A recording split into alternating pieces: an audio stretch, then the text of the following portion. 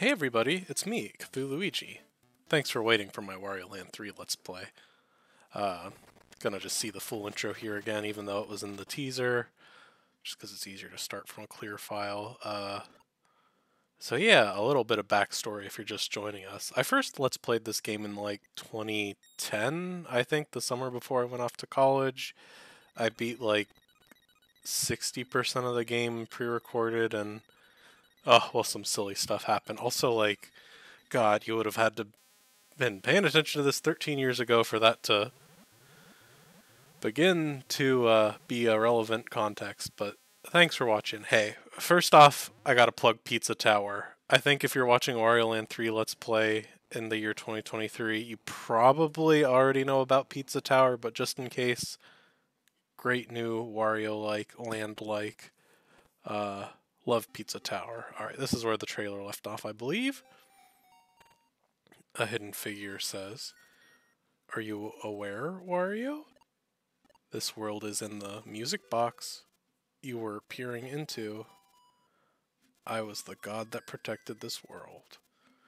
But one day, a wicked being sealed away my power and took control of this world. Wario, I want you to find the 5 music boxes needed to break the hidden seal and recover my powers. If you find them, I'll send you back to your own world. Of course, all the treasure you find is yours to keep. Will you help me?" Yeah, not even a superficial yes/no drop-down box there. You don't get to make that kind of decision for Wario. So I like wrote out a whole little spiel of just like what I think about this game. This game left a huge impact on me. I guess the first thing it shows you the perennial World 1-1, where Mario teaches you about jumping and Goombas. This teaches you that you can break the cracked blocks, and you can't break the not cracked blocks, all pleasing purple color. It's interesting Wario's like black and white in this.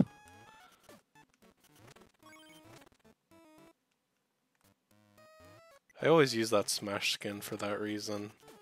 But yeah, there's like a lot going on here, and like, this game is so fundamental to me. I can't even pretend that I'm like looking at this with blind eyes, but yeah, you can see Ammonites here. You can kill them by jumping up into them like that, but can't really do anything here.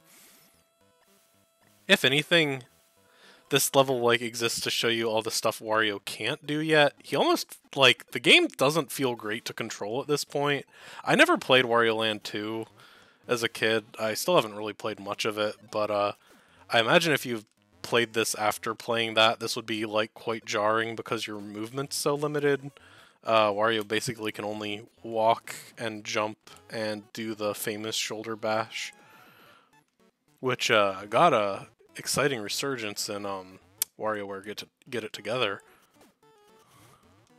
After God, I don't even want to think about how long it's been since Shake It came out, but that was a nice little reference. Maybe Smash Post Ultimate will have a little more. There was a green coin there. That was a hint that the green key is up there. Yeah, this game really does throw a lot at you at once, and I think that works in its favor. There are these caterpillars that turn you into Yarn Wario, which I will certainly show off at some point because it is necessary. Yeah, this game like really cements what Wario Land 2 started, where Wario is just completely indestructible for the most part. The worst that can happen to him is inconvenience. Look at that, he got an axe. As you may or may not be able to glean from the UI there, / already know how this game works and just like it. There are 4 treasures in each world which serve as like different exits, and you have to get a different key hidden somewhere. That was remixed probably for the better in Wario Land 4, in that you have one key and you like go back out through an alternate path in the level. I don't need to explain Wario Land 4 here. Anybody who wants to know about Wario Land 4, there are ample resources for you to learn about it. Eventually you can break through that wall. This level is the introduction to the day-night mechanic, effectively. There are these zombies here, and the streetlights that are only on that cure you from zombification. I will not be getting zombified because, just like Yarn Wario, that is something that I will be required to do later on for just the standard completion of this game. There's the red coin, indicating the red keys somewhere around here. I don't know when I figured out that's what those coins were doing, but it definitely wasn't my first playthrough. Okay, there's the gray chest. I think you need... Yeah, okay, you actually need to use one of the transformations. And I say one of the transformations because... Not that you would actually know this from your first time playing through the level, but the day-night mechanic here works that you have the zombies at night, like we do right now, and during the day there are the chef enemies that turn you into Fat Wario, which are the first way that you can break those hard blocks. And that just times out based on walking and jumping instead of interacting with the light, so the street lights mechanic doesn't really matter there. But again, unless you were just like immediately replaying these levels for some reason, you would not realize that it was designed that way, which is interesting. Like, putting that kind of effort into a somewhat major mechanic, but then not having the player, like... Yeah, there's a really curious thing in this level, which I'm getting a little ahead of myself here, but I think in this part we might be able to get back to that. There's an upper section to this level where you see either the sun or the moon based on day or night, and the sun sets you on fire, the moon just stuns you, and both of them have the same net effect of making you drop out of the sky, but like, there's a lot of little things that really don't matter very much based on the time of day, which is an interesting way to do that in a game. Like, I don't know. I can't really think of too many platformers that have a day and night mechanic to begin with. Like, Fungi Forest from DK64 is the first thing that comes to mind, and it's pretty bad when DK64 is the first parallel. I mean, not that any of this is bad. I just find this game, like, really fascinating. Like, even compared to Wario Land 4, which has very deliberate design, there's a lot going on here that was, like, deliberate, but more for, like, a world-building... I didn't even point out, like, the weird mole enemies that I've been walking over in this level and in Out of the Woods that are... Those I'll definitely get to in this part, but they're just there to catch your eye, to think about, like, other ways you could theoretically be going if you had more ways to interact with the world. I do think you start off with a little too few things that you can actually do.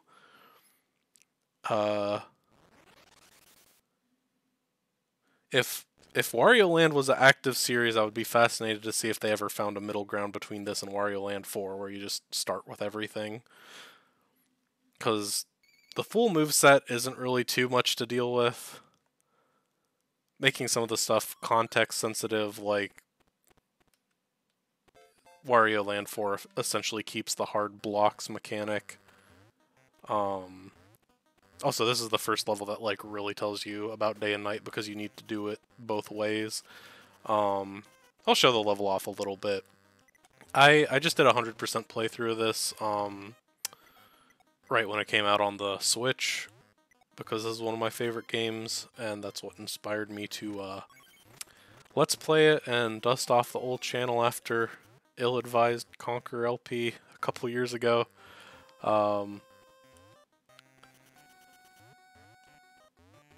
God, where do I... Okay, I just keep climbing up that ladder. But yeah, this is a really cool game. It, like, just... It always feels so huge to me. Even though, like, I now know that it's not huge. It just does a heck of a lot with the technology that it has access to. Okay, here's the chef enemy I was talking about earlier. I don't think you actually need to use Fat Wario for this part, though. Yeah, you can use Fat Wario to break through this block that I'm standing on right there, but faster not to do it. Oh, okay, well here's Fat Wario. This is a style run, Wario Land 3.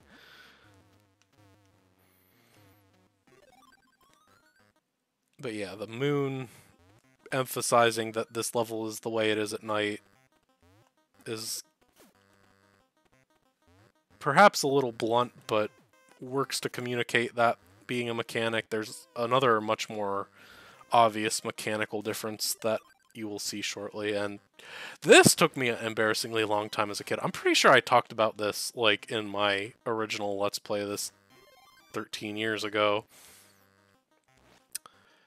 This is actually not the first time I've recorded this. I had an initial run where I had the sound on my TV on and it just was like way too loud, and I didn't want the first part to already have like a glaring technical issue. Because you were just hearing all the sound effects echoing. But point being, that first run, I think I got up that ladder like on the first try without thinking about it, but that's not the authentic Wario Land 3 experience. That is not how I played when I was like 7 years old playing this for the first time. So you'll see, just like the two halves of the slate we got in the last two levels, this appears to be half of a... Calling it a scroll is a little weird, like it does seem like it's just another stone slab. I guess you don't actually ever see the high resolution graphics for the stuff, but yeah, here's the difference in the day. For one, you don't have to climb up that ladder to get back out of the sand because you can just jump like it's classic Mario quickstand, but then you also have these hands that pull you down in. And you can either time it so you just quickly jump across after they finish their grab animation, or I think the frames where they can actually grab you are short enough that if you just jump from one to the next... Maybe not. Let's try that out.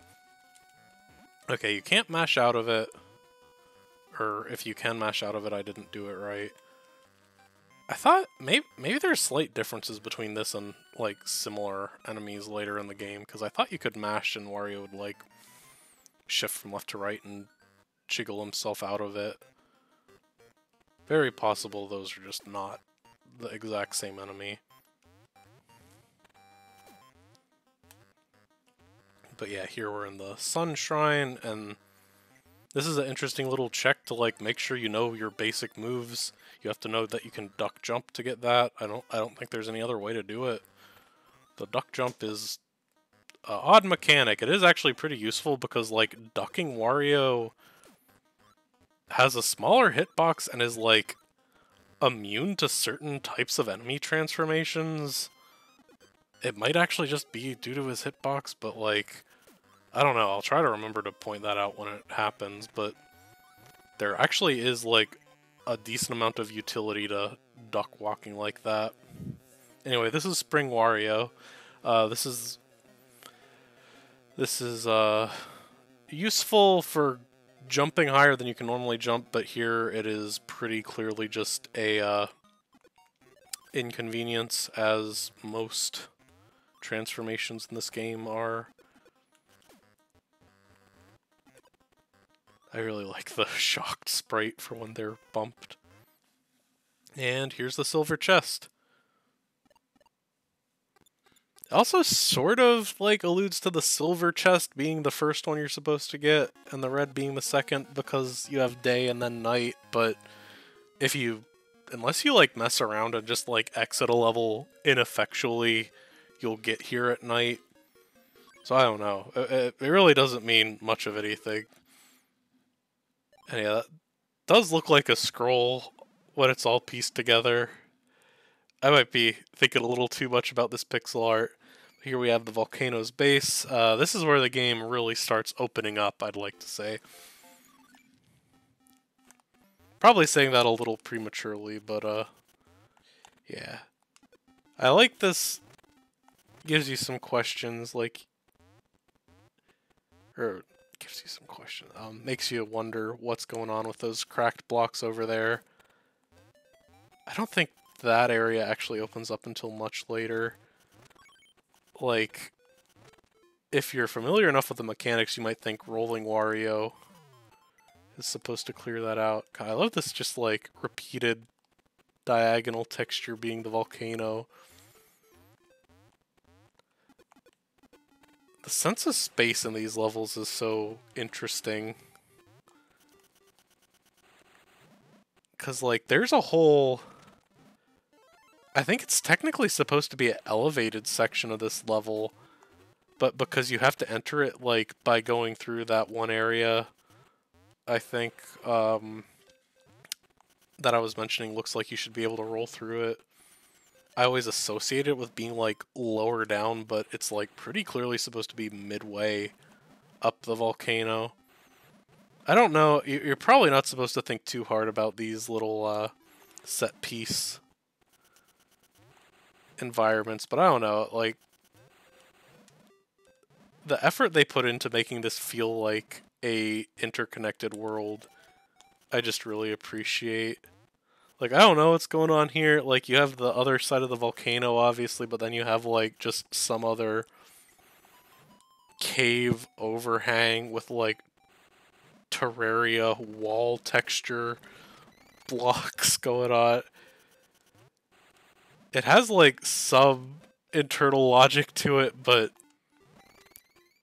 feels very otherworldly in a way that, like, I don't think normal Mario quite captures. So anyway, here's the first boss. It's a Matryoshka type thing, except it doesn't actually do anything with that.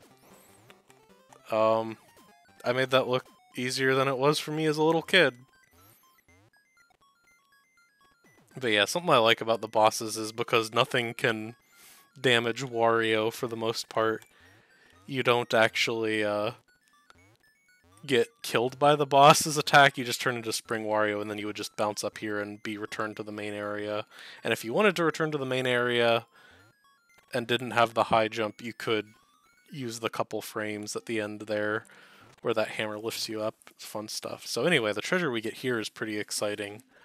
This is none other than Wario's, what I like to call the super overalls, based on the naming convention of the super boots and ultra boots in Paper Mario. I don't know if these have official names. Let me know in the comments. Also, you'll notice that little Spike guy has a colorful parasol spike there. I always thought Wario looks like he has a chef's hat in the, like, far left default Wario controls introduction thing. So yeah, here's where the game becomes non-linear, so to speak. You get the little animation signifying there's something new to find in N3 and N1. I'll do them in numerical order. So now we can finally break these cracked blocks that were taunting us at the start of the first level. Solid blocks are still off limits. But yeah, if you remember the funky little mole creature that we stepped on right as we went into this area, yeah, he has a little funny animation showing he doesn't like being stepped on, and it resets when you jump, but there's no way to interact with that with your base moveset. But once you have the ground pound,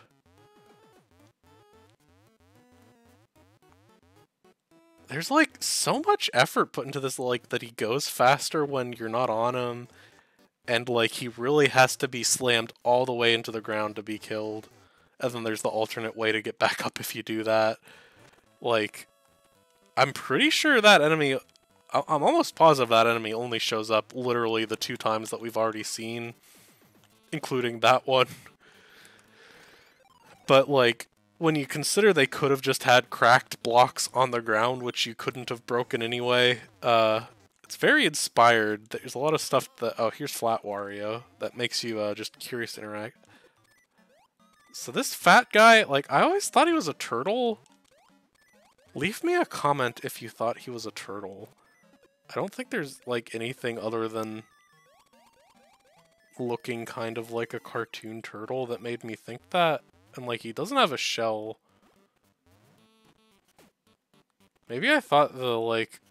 :3 face going on there when he's flipped was turtle-like in some way. Yeah, God, just like... I think I literally just now realized the gears in the wall are supposed to be like a music box thing. I never really thought about that, and like... I'm not sure if that shows up anywhere else. That's interesting. There is a lot of polish, particularly in this the first few levels,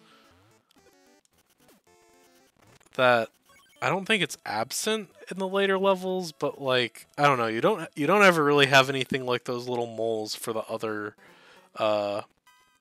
types of upgrades. So if you consider that like essential to your game design, that's something you can only get here. So this is the golf minigame. This golf minigame is definitely used too much, and it's not really signified as well as you would hope, but it's fun. I did not lose yet. So I am not above using the Nintendo Switch Online suspend menu and rewind functionality to cheese these if necessary, but I'll make sure I give a good try. I don't know, I didn't have much trouble with them in my recent 100% playthrough. Also, I'll just show Yarn Wario, because why not? It's Yarn Wario, baby. Hey, took me where I needed to go. Yep, but that minigame clear block just moves up when you clear the minigame, and if you didn't understand how that interaction works, here you're in for a treat with the next level, which I think will be the last one I do for this part. Honey pot. Winnie the Pooh, eat your heart out.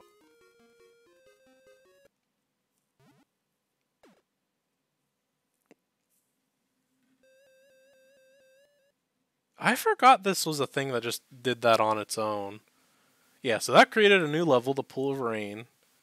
That's a real fun level. Looking forward to heading over there. And you just, because now you can swim over that, I guess, get to the next level, so... It's very interesting. Nintendo doesn't really release platformers that are quite this open-ended these days. Like, I don't know, I don't want to be like a big ol' nostalgia guy, but I do think there's some stuff pretty unique to this game. Maybe for the best when you consider how it compares to Wario Land 4, but oh yeah, these are the enemies that you can just be immune to if you're ducking. And yeah, it's not because you're in the duck state, it must be the hitbox. I think they just start going back to the top of the screen when they're a single block above. So yeah, the only real point of coins in this game is to play this golf minigame, and you will never really be in risk of running out unless you're like very much trying to avoid collecting coins or have a lot of trouble with this and aren't using the Nintendo Switch Online rewind features, which admittedly a lot of people playing this game wouldn't have had access to. You can see lava over there. That's an instant out of bounds. I can't even see how... I think if I do it right on the cusp of the like dithered white and yellow and the full yellow, it might be good.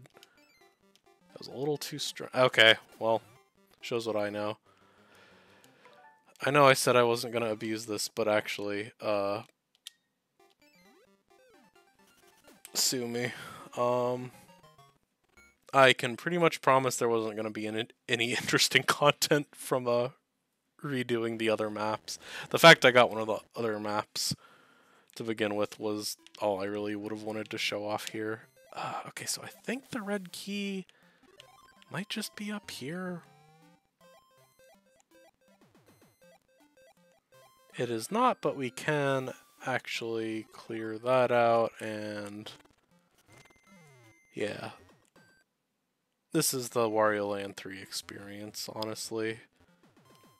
Just a little bit of tedious walking back to where you were, but the movement's quick and the levels don't overstay their welcome, so it's not the end of the world. If anything, it makes it more justified that I use the suspend menu to cheat in the golf minigame, because I think there's a coin up here. Yeah, so these coins are interesting. There's 8 of them in each level. You generally aren't going to be able to get all of them until you've unlocked every part of each level, either through Wario's abilities or overworld stuff. Okay, actually, that was just real.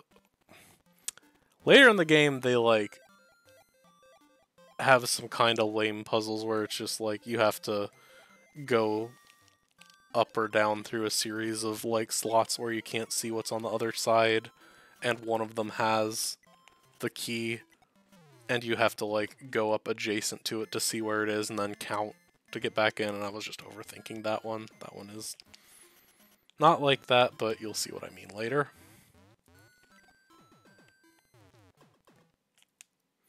Geronimo.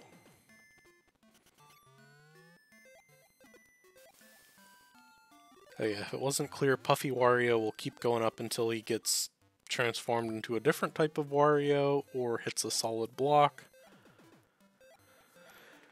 And these fall through, or rather, ascend through platforms are not solid. Okay, alright. I thought that's what you would get here if it wasn't required to unlock something. So that's a crayon. I think it'll show... You'll notice there's a crayon here along with the music notes for some curious reason.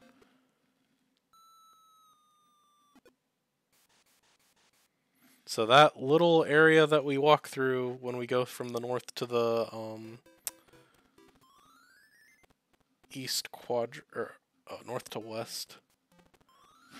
Well, I always thought that west meant left, so it's a little weird you get there going to the right, but it actually does make sense in 3D space. I'm just being a goof. It bothers me that there's a blue pixel and a black pixel, like, in that quadrant. And it's a solid pixel on the east quadrant. I never noticed that before. I should just not call attention to it. Don't look at that part. Don't worry about it. I do love how you can see, like, the rightmost of those two trees there, and it, like, adds a little physical sense of space, and of course the mountain is still the centerpiece. I guess the area, like, the volcano's base area is supposed to be, like, some sort of cave in the side of the mountain, which I guess makes sense if it's a music box just made to look interesting. Well, thanks for watching. I hope you find this deep dive in what is easily one of my top 10 most nostalgic games interesting. Check this out on the Nintendo Switch Online if you have access to that, and if you don't, check it out by whatever means are necessary. It's a good game. Tells you a lot about Wario, tells you a lot about, like, compartmentalized Metroidvanias. Great stuff. Can't recommend it enough. Thanks for watching Semper Games.